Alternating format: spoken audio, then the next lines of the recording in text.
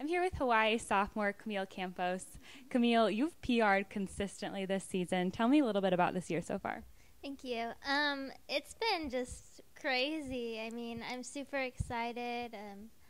Every race has been really fun. You know, I love to run, I love to race, and I love to compete. So now that I am definitely being able to compete at a higher level, I'm just really excited about it.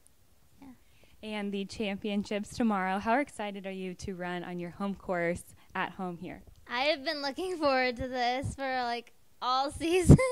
I'm super excited. I mean, I love the course. It feels good to be here, and it feels good to be able to have all the support of Hawai'i and just all of our athletes and friends, and that we get to race at our home course. I'm excited.